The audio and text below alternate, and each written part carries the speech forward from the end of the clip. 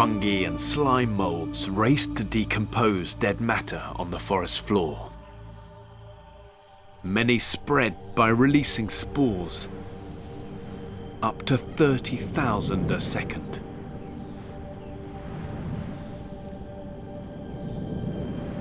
If just one of these spores lands in the right place and takes root, it can colonize a whole new area.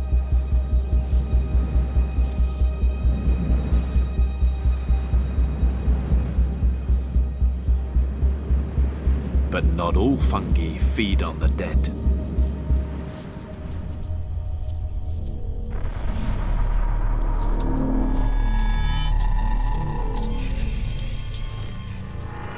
Days ago, a spore landed on this ant. Now she's acting strange. A network of roots has infiltrated her muscles.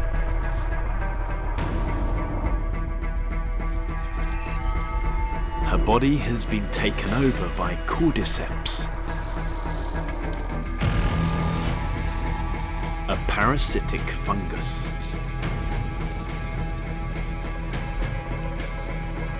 It floods her brain with chemicals, drugging her,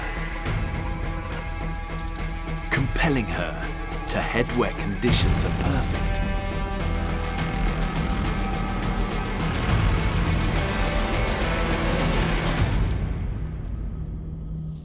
Just the right amount of light, just the right amount of humidity for the parasite growing inside.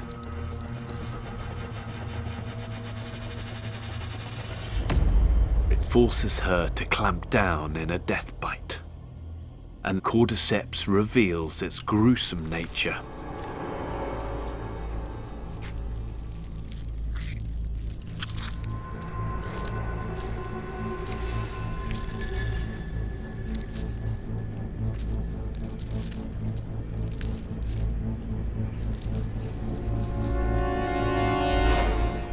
After 3 weeks of growth,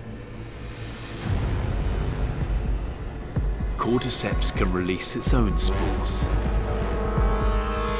infecting more ants, releasing more spores, infecting more ants, releasing more spores, infecting more ants, infecting more ants, more ants.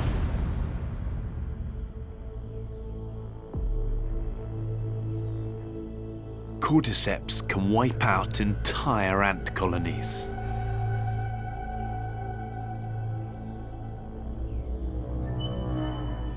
But more than just ants are at risk.